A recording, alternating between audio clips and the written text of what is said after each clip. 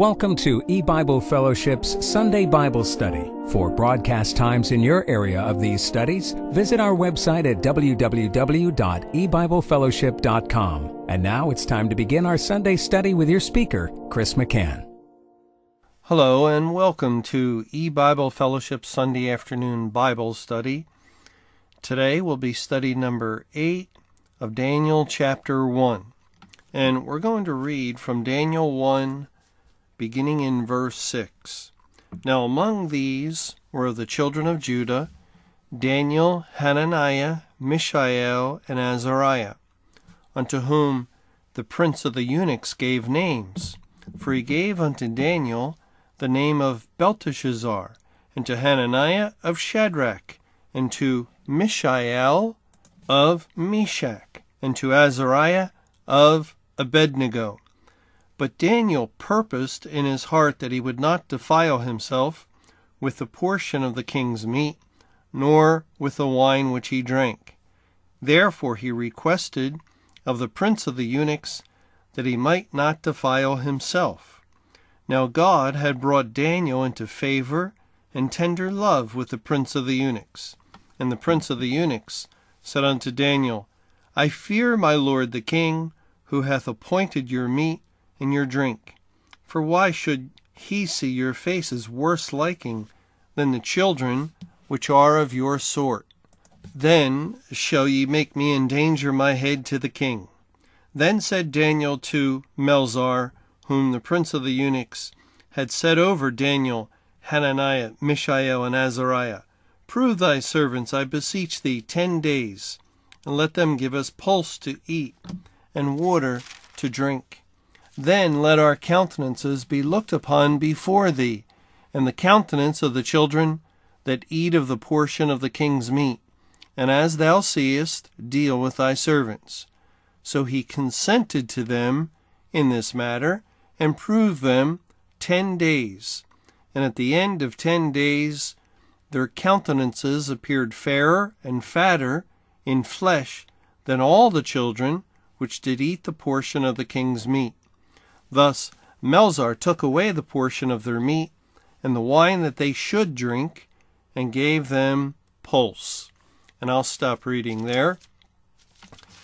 In our last study, we were looking at the names of Daniel and his 3 friends, and we saw the meaning. Each one of their names has meaning that identifies and relates to God, which we would expect for the people of God that were born Jews and had identification with the kingdom of heaven. But here in Babylon, the prince of the eunuchs gave them names that were Babylonian names, and these names we saw identify with Babylonian gods. And it's all a part of Satan's attempt, because Satan is typified by the king of Babylon. It's all part of Satan's attempt to receive worship as God. These Jews or people of God, they came from Judah, which is the representation of God's kingdom on earth, and he took them away from Judah, and now he's taken their names.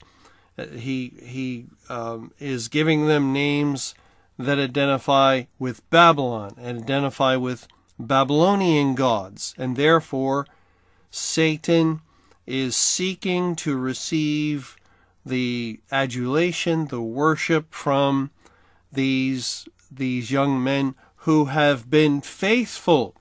They have been faithful to their God, and despite the circumstances, and despite the fact that they have been taken into captivity, yet God refers to those that went into captivity as good figs. They are those that the Lord would identify as being faithful.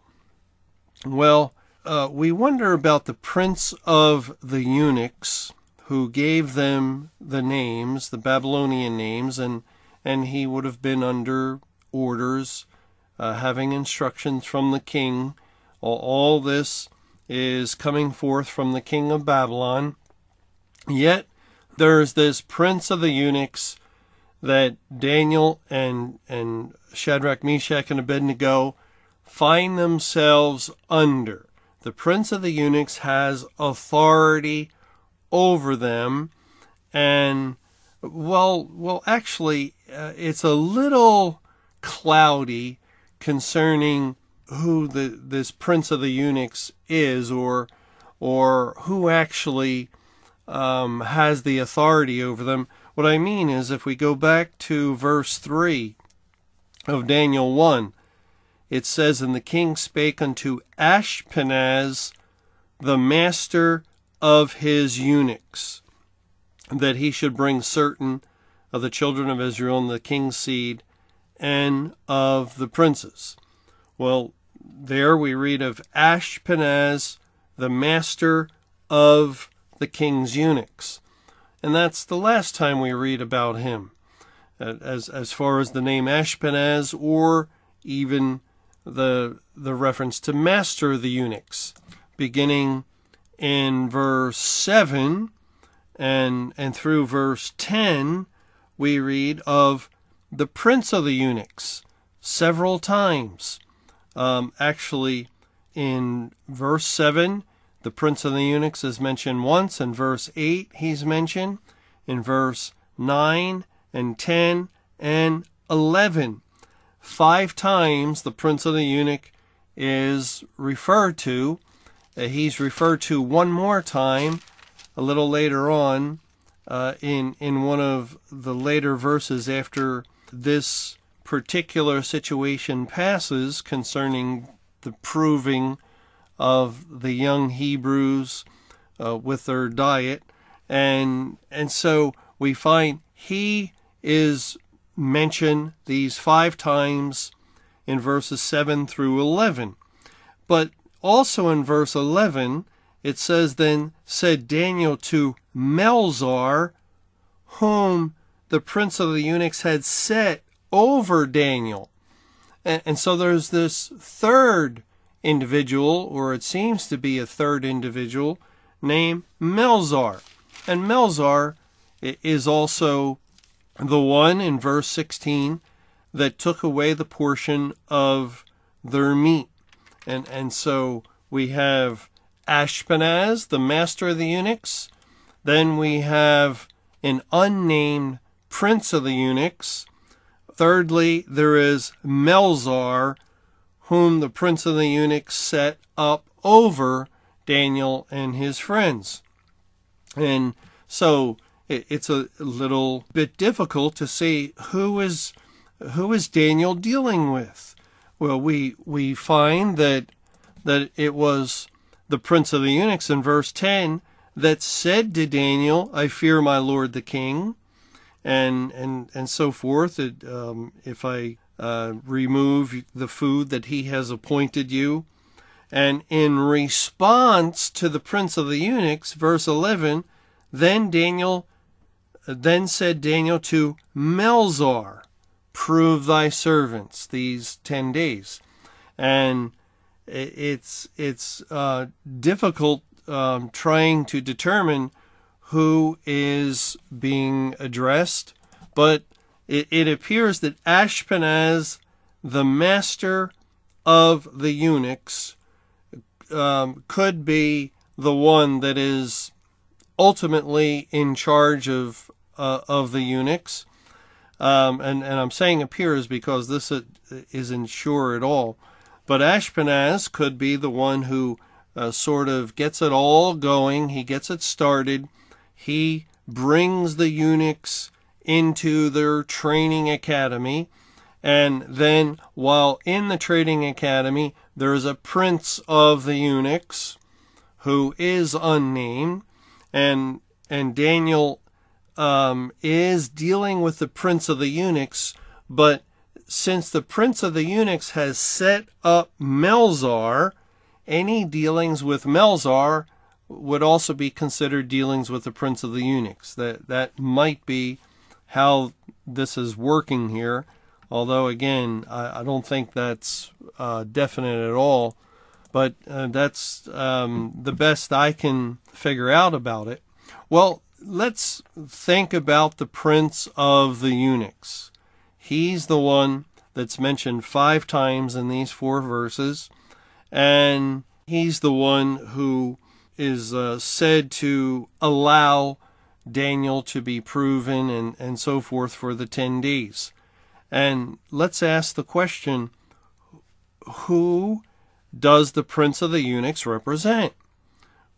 Who is he a type and a figure of? Well, first of all, he's the prince of the eunuchs. So he's the prince over eunuchs. And we looked a while back at what eunuchs represent, and we saw that they represent God's elect. Remember in Matthew chapter 19, it said in verse 10 through 12, his disciples say unto him, if the case of the man be so with his wife, it is not good to marry. But he said unto them, all men cannot receive this saying, save they to whom it is given. For there are some eunuchs that were so born from their mother's womb, and there are some eunuchs which were made eunuchs of men, and there be eunuchs which have made themselves eunuchs for the kingdom of heaven's sake. He that is able to receive it, let him receive it. Eunuchs that have made themselves eunuchs for the kingdom of heaven's sake. So a eunuch in service to God, the kingdom of heaven. Also, in Isaiah 56, beginning in verse 3, neither let the son of the stranger that has joined himself to Jehovah speak, saying, Jehovah hath utterly separated me from his people. Neither let the eunuch say, behold, I am a dry tree. For thus saith Jehovah unto the eunuchs that keep my Sabbaths, and choose the things that please me, and take hold of my covenant, even unto them will I give in mine house and within my walls a place, and a name better than of sons and of daughters. I will give them an everlasting name that shall not be cut off. So eunuchs receive an everlasting name, and whenever we read of that kind of language of eternity, an everlasting name, it definitely is referring to salvation and eternal life. So eunuchs are pictures of God's elect, and especially Daniel and Shadrach, Meshach, and Abednego.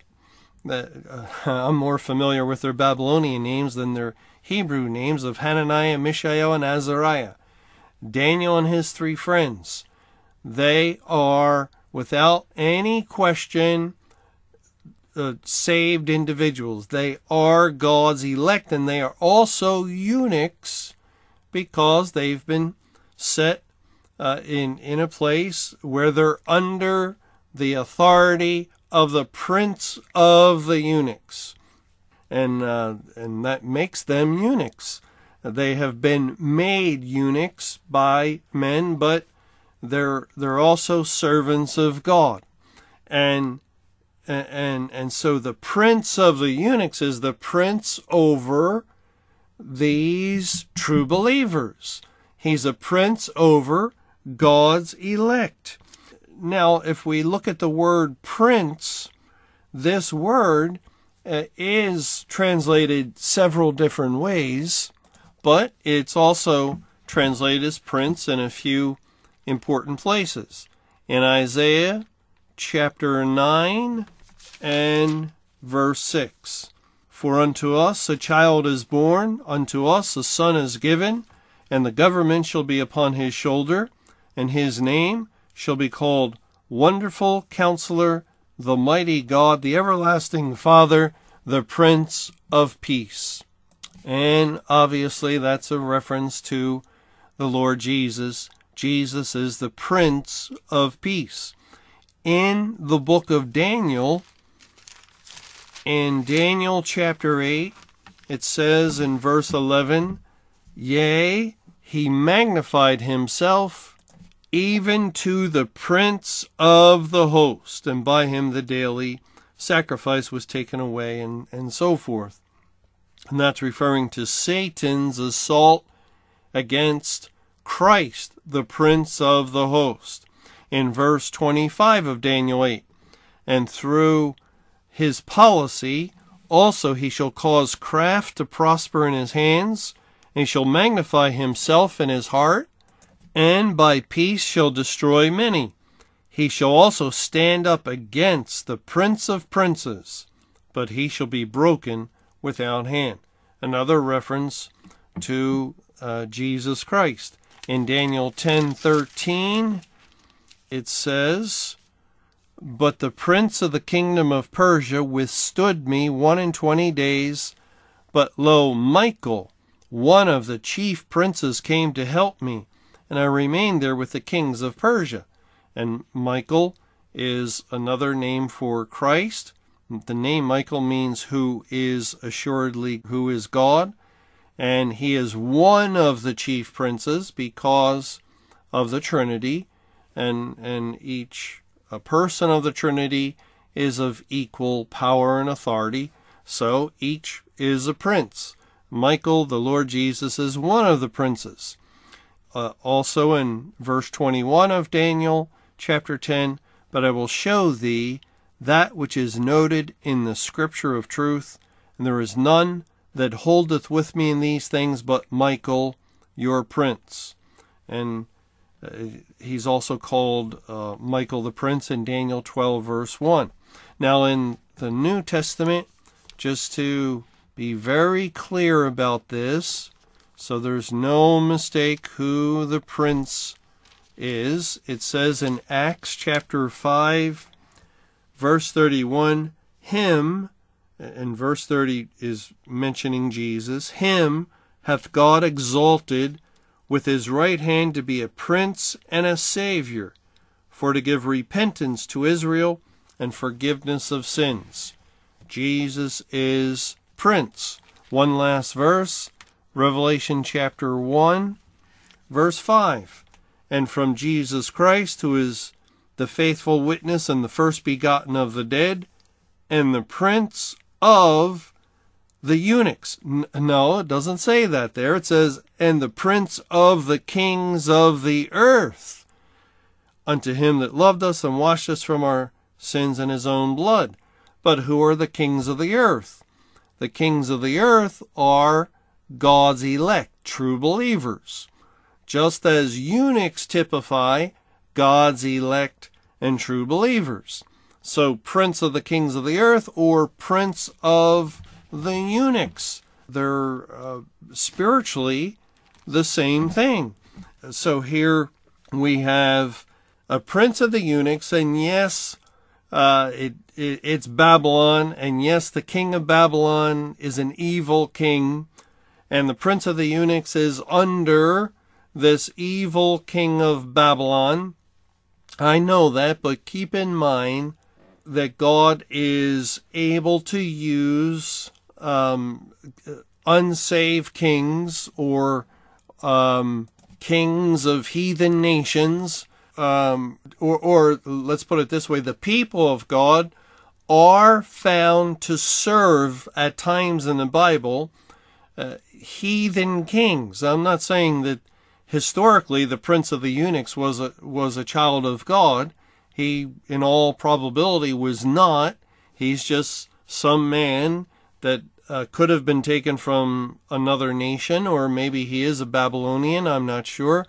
But who he represents is the Lord Jesus Christ. Just as Joseph was lifted up out of the dungeon in Egypt and came to be the right hand power of Pharaoh. And we would think Egypt and Pharaoh, typically, what does that have to do with the Lord Jesus Christ? And yet Joseph is a type and a figure of Christ as he comes to rule, second in command under Pharaoh. And I don't always know why God draws these kinds of spiritual pictures, but he does draw them from time to time. Well, let's return here to Daniel 1 and look at verse 8. But Daniel purposed in his heart that he would not defile himself with the portion of the king's meat, nor with the wine which he drank. Therefore he requested of the prince of the eunuchs that he might not defile himself. And Daniel purposed in his heart. And it's telling that it's referring to Daniel's heart, because Daniel is someone who has a new heart and a new spirit. God has saved him. And it's in that new heart that God has given perfection. And there is no sin of any kind, but there is an ongoing desire to do the will of God. And God's will is very straightforward when it comes to meats. As he instructed the Jews of old, these are the meats you are to eat, and these are the meats you are not to eat. Likewise, God said it's not for kings to drink wine, nor strong drink. And now Daniel is being confronted with a diet of meat and drink that goes against the will of God. It goes against the commandments of God. And therefore it goes against that desire that God has placed in his heart to do his will and to keep his commandments. And this is a grievous thing for the child of God. It's a very troubling thing. You know, all down through history, God's people have found themselves on occasion and it normally happens in the life of practically every child of God. There, of course, are some that children of God, those that God saved, that died as an infant and they didn't experience this type of thing. But if you live any length of time at all in the world, you find as a child of God that there will come situations where we are put to the test. And the test will be regarding the Word of God and what God has said concerning some point. Now, as far as Satan's concerned, he doesn't care which point of the Bible it is. And it's just, from Satan's perspective, whatever point that he is pressing upon the child of God, he simply desires for the child of God to submit to him, to disobey God, just as he did back in the Garden of Eden. The point happened to be the tree and God's command, thou shalt not eat of this one particular tree. And so Satan came pressing Adam and Eve on that point. That happened to be the only law of God, and it was the only point he could seek to usurp the authority of God on. But that's how he works. He will come on a particular point, and normally it's circumstances. People are different. Our life experiences are different. Our circumstances are different. With some people, they might be self-employed, and with others, they have a job and a family, and they need the wages for that job, and so it's much more trying for that child of God who works under prince of the eunuchs, or he works in a business, in a corporation that has a power structure, an authority structure, and over the course of the Great Tribulation and into this day of judgment, the law of God has been dismissed. It's not regarded in any serious way. And so they have made changes in the way they do things. And one of the big changes is they just look at Sunday as another profit-making day, another day to do business, to make more money. And so that comes down from above, and soon they want the presses running. They want the product being developed, and they want the workers working on Sunday, which the Bible says is the Lord's Day. But they do not consult the Bible nor care that the Bible says that. And so here is the proving ground. And it comes to the child of God, to the believer that has a new heart and a new spirit. And in that heart, there's a desire to do the will of God. But, this is troubling.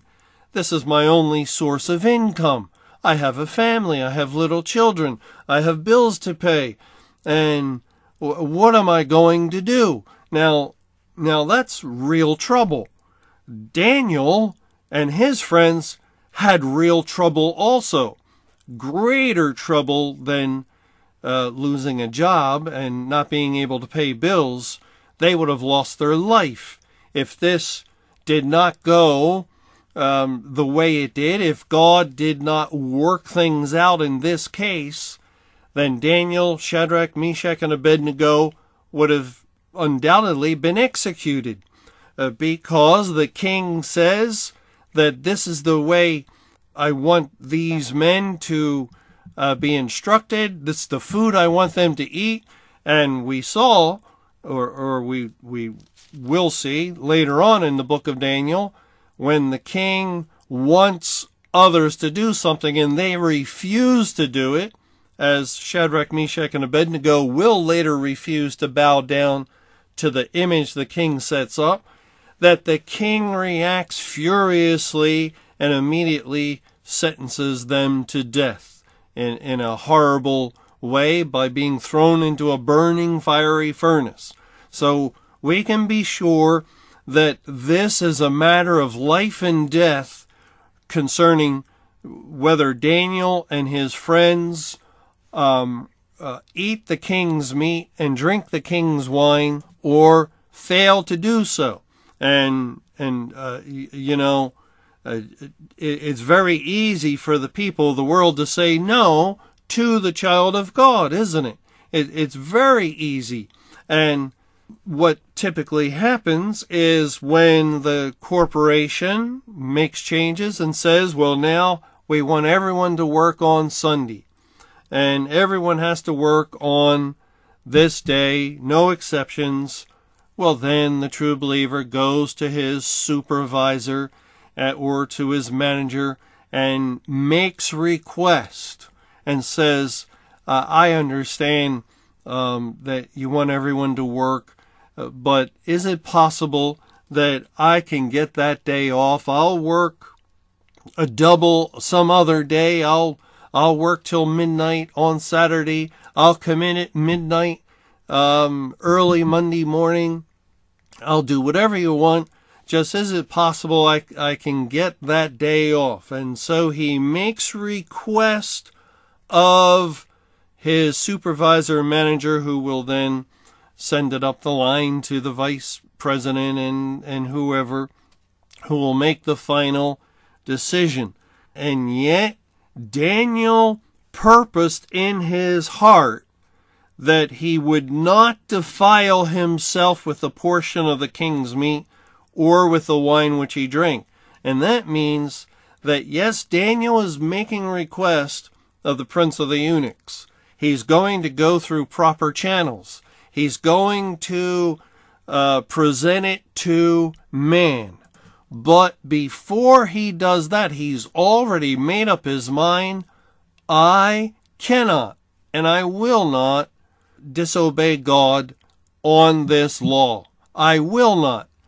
I cannot do what they want me to do. And so, if it comes to it, I will just refuse to eat the meat and to drink the wine, no matter the consequence, no matter what happens. That's what Daniel purposed in his heart. And, if our heart is wavering, well, then I don't think we have a heart of a child of God. Our minds might waver, our thoughts might waver, but our heart, it's either a born-again heart or it's not. And that's why the emphasis is placed here upon the heart. The heart does not waver. The heart desires to serve God perfectly and will serve God. And so in this case, Daniel, his soul, his spirit, God had given him much grace, and so his new born-again spirit had control over his body.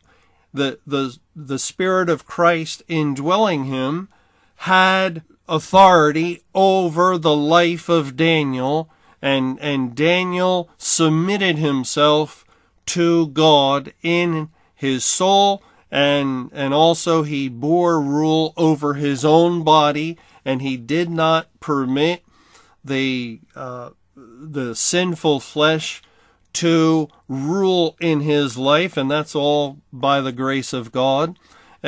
He did service to God, and he determined to do so. Now, when someone makes request, and Daniel is going to the prince of the eunuchs, he's going to a man. He's already, though, made determination of what he intends to do. But when Daniel goes to the man, we can be sure he first went to God. There's another historical record in Nehemiah concerning someone who makes request of a king. It was Nehemiah. And, let's just read in Nehemiah chapter 2, beginning in verse 1. And it came to pass in the month Nisan, in the 20th year of Artaxerxes the king, that wine was before him. And I took up the wine and gave it unto the king. Now I had not been before time sad in his presence. Wherefore the king said unto me, Why is thy countenance sad, seeing thou art not sick? This is nothing else but sorrow of heart. Then I was very sore afraid, and said unto the king, Let the king live forever. Why should not my countenance be sad, when the city, the place of my father's sepulchres, lieth waste, and the gates thereof are consumed with fire? Then the king said unto me, For what dost thou make request?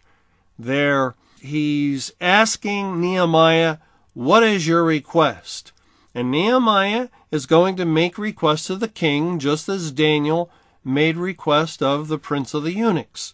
But notice, at the end of verse 4 of Nehemiah 2, once the king asked, what is your request? So I prayed to the God of heaven. And we can be sure that was a quick prayer. It would have been instantaneous. Oh God, help me.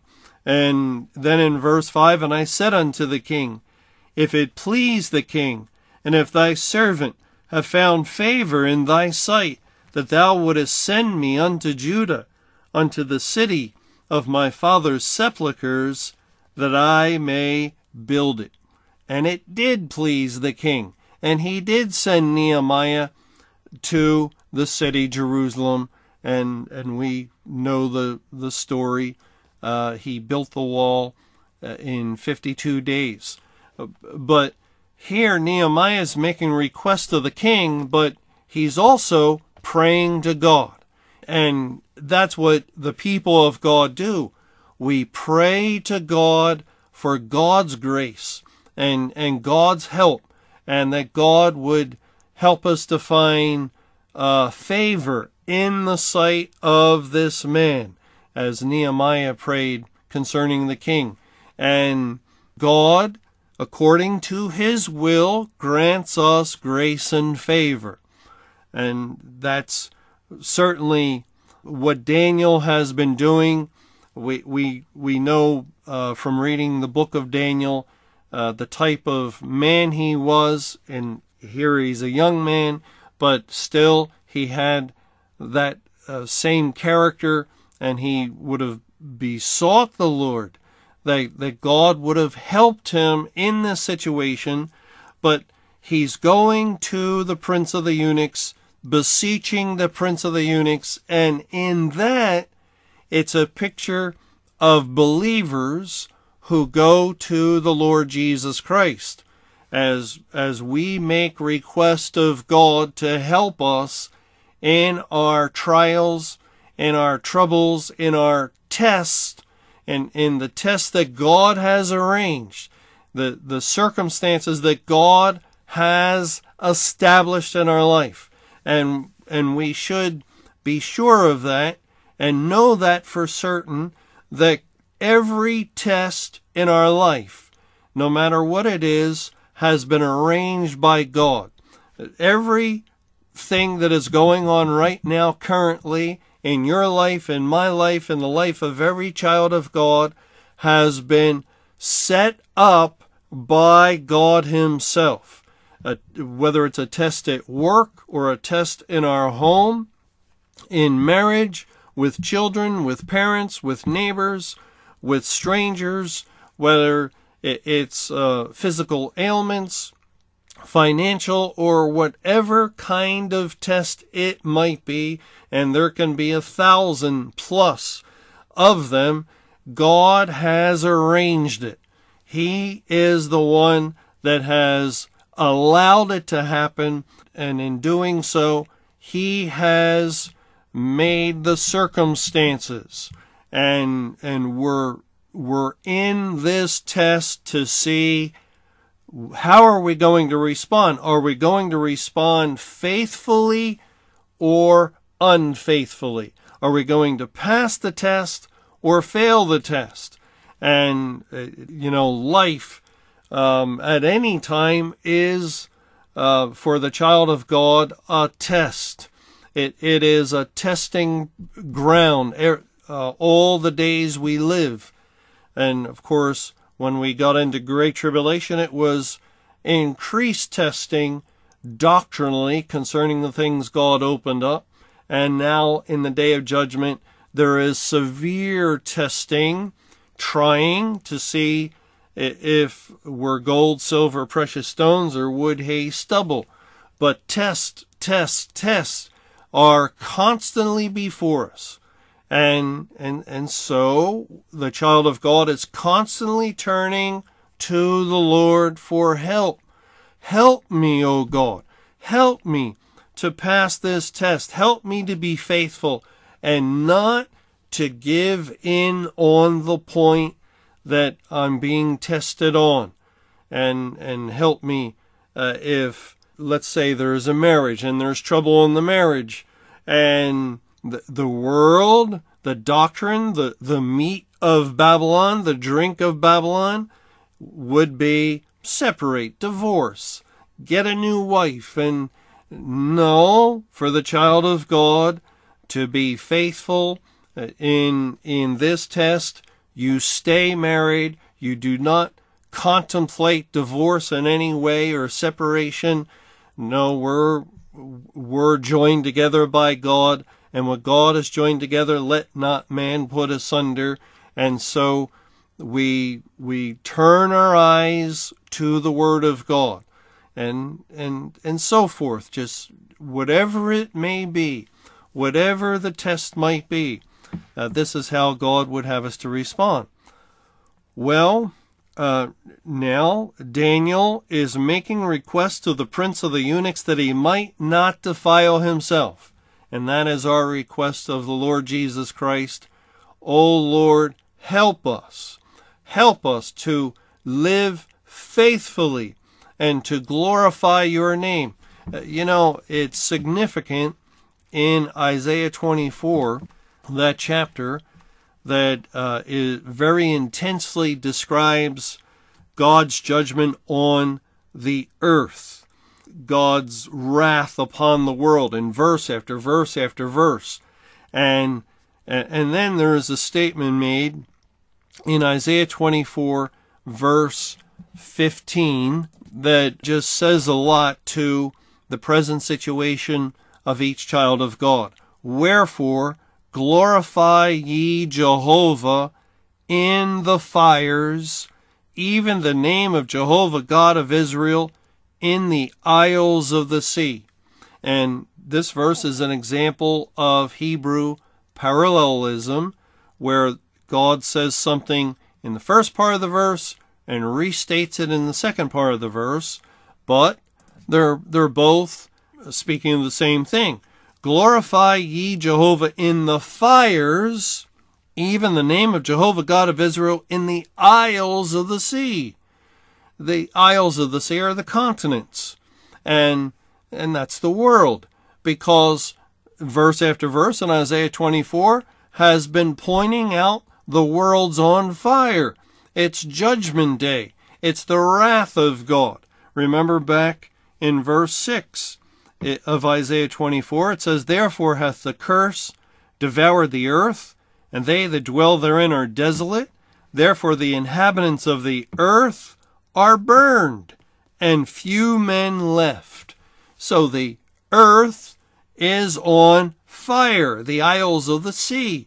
And God says there's few men left because the few are the elect left on the earth to live through judgment day, to go through the fire, just as 1 Corinthians chapter 3 points out that God will put the fire to all that profess to be true believers, and the day will declare whether they truly are. And so here God in this verse is speaking to us, and he's telling us it does matter how you live during the day of judgment. And each one of us ought to be seeking to glorify the Lord.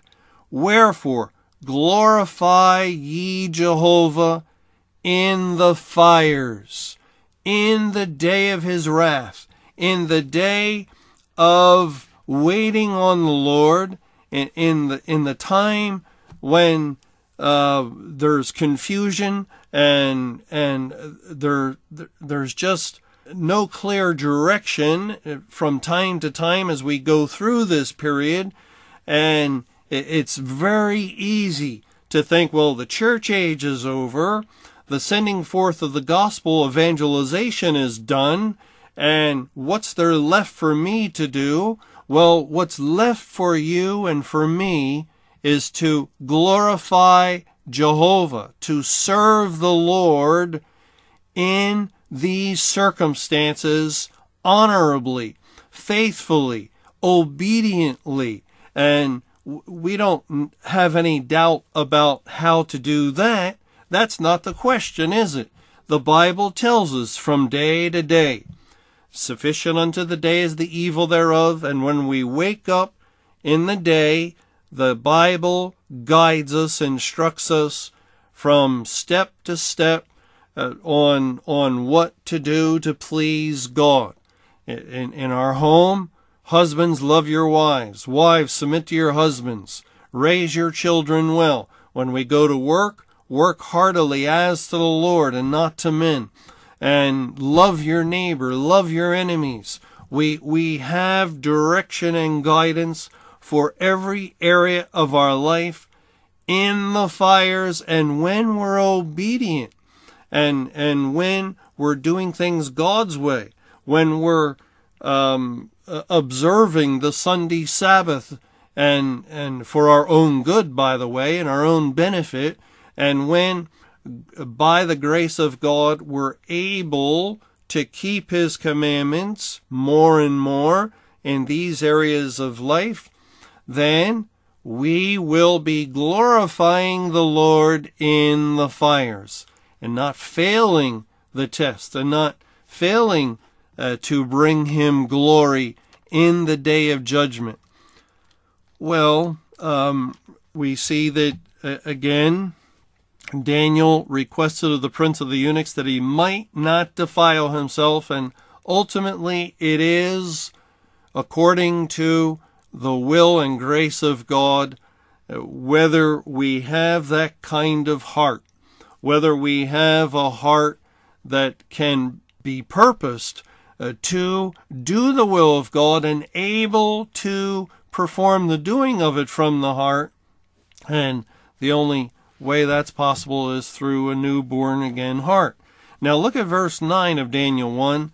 Now God had brought Daniel into favor and tender love with the prince of the eunuchs. And, once we see the prince of the eunuchs is a type and a figure of the Lord Jesus Christ, then this verse makes perfect sense. It fits right in that God brought Daniel. Well, God brought all of his elect into favor and tender love with the Prince of Life, with the Prince of the Kings of the earth, with the Prince and the Savior, the Lord Jesus Christ. And if it said that, we would, of course, understand it. But it's only because it says the Prince of the eunuchs that it seems unusual, although we know that historically, and it's not only true historically in the Bible, it's true today, that God is able to give his people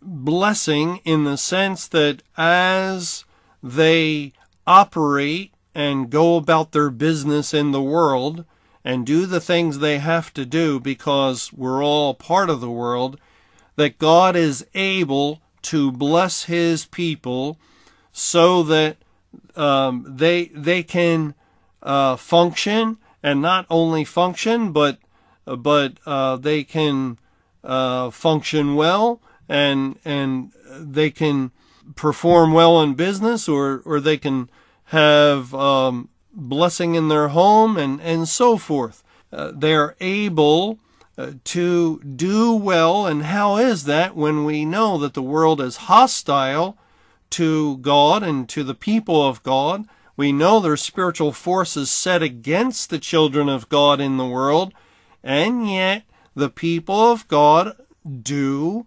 very well, oftentimes in the world, and it's because that God does grant his people grace and favor, not only in his sight, but in the eyes of man. Now remember, that was said of the Lord Jesus Christ, the young Lord Jesus Christ, the young boy, in Luke chapter 2, beginning in verse 49, and he said unto them, How is it that ye sought me? Wist ye not that I must be about my Father's business? And they understood not the saying which he spake unto them. And he went down with them, and came to Nazareth, and was subject unto them. But his mother kept all these sayings in her heart.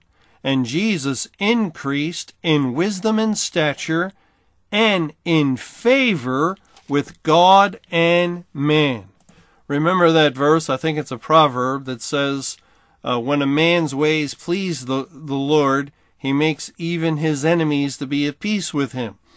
God is able to bless his people, to help his people to function in the world. And God is already doing it for us. He's already doing it for you and for me, or else we would not have made it to this point.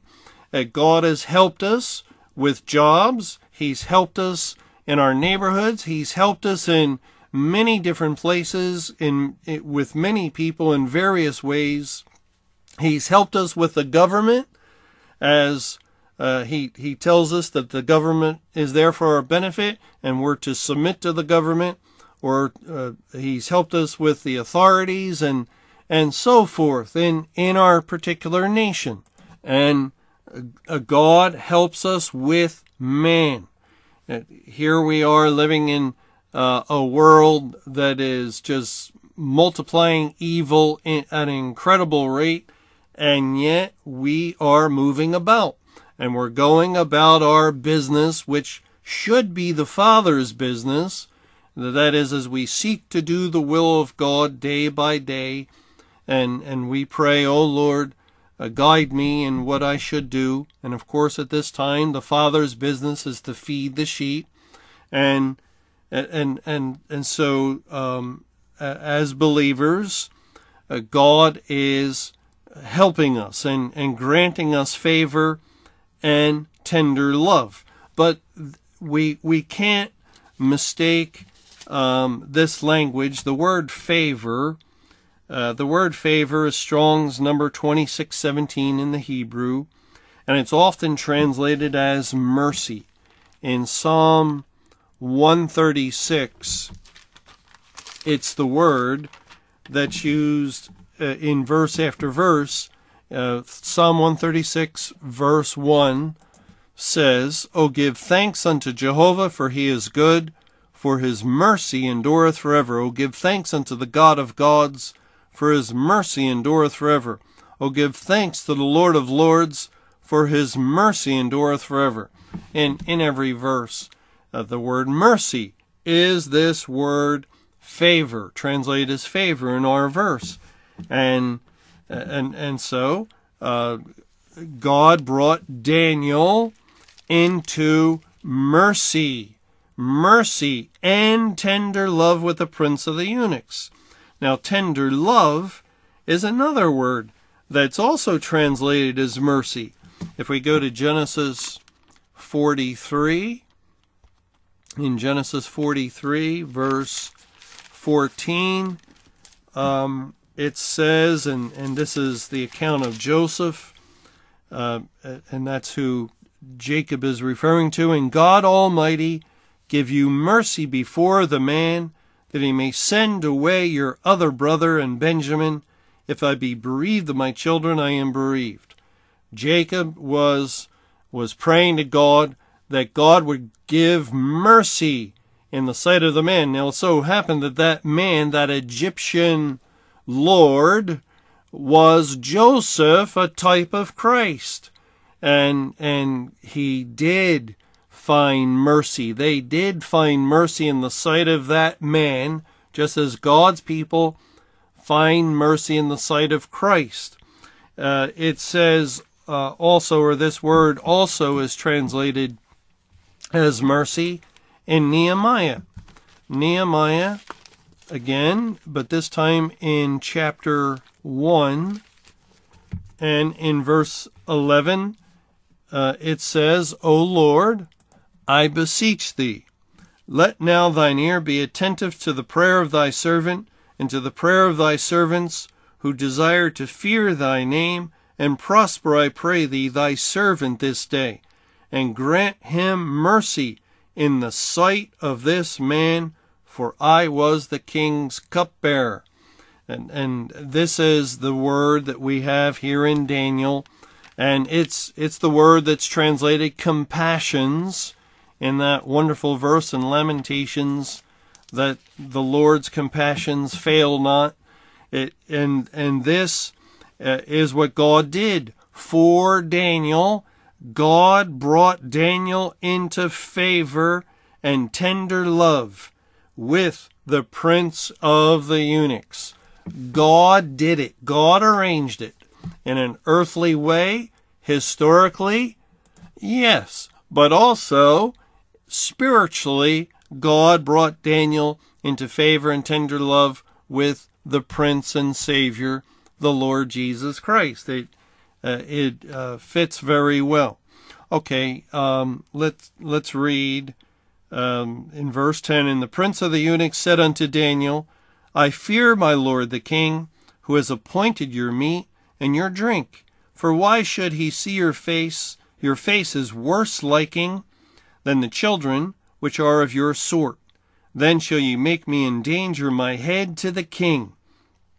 Well, we don't have time to get into this right now. Only the Hebrew word translated worse liking, is translated as sad in another place. And the word translated sort, children which are of your sort, is a very interesting word that's always translated as rejoicing or glad or rejoice. So it really, we can understand this. For why should he see your faces sad or sadder than the children which are of your rejoicing, the children of your gladness? And then that would make him endanger his head to the king. Well, we can understand how when you look up that word translated as sort, that's translated glad or rejoicing, it always seems to point to those rejoicing in Jacob, or rejoicing in Zion, that is God's elect. And here the concern is, if you do not eat the king's meat, you will be of sad countenance, just as Nehemiah, by the way, it was noticed he was sad before the king. You'll be sad and not rejoicing, and not glad. Well, Daniel responds to the prince of the eunuchs by requesting to prove him, and he says this in verse 11 and 12. Then said Daniel to Melzar, whom the prince of the eunuchs had set over Daniel, Hananiah, Mishael, and Azariah, prove thy servants, I beseech thee, 10 days, and let them give us pulse to eat and water to drink. Now, what is pulse? What is pulse? Well, we'll have to wait until the next Bible study, but consider that Daniel 1 is focused on the Great Tribulation. The Great Tribulation. It was during the Great Tribulation that God poured out the latter rain. And unsurprising, really, when we look at the word pulse, we're going to see how it relates to the latter rain, to God sending forth his word into the world outside the churches. And that's where Daniel and his friends are, spiritually speaking. In Babylon, it's a picture of the world outside the church, which is typified by Judah. And out in the world, there was the latter rain. And that will relate to why Daniel is making requests to eat pulse and to drink water. Well, we'll have to save that again for our next study. May the Lord's perfect will be done. Thanks for joining us for E-Bible Fellowship's Sunday Bible Study. For more information or to hear additional Bible studies, be sure to visit our website at www.ebiblefellowship.com.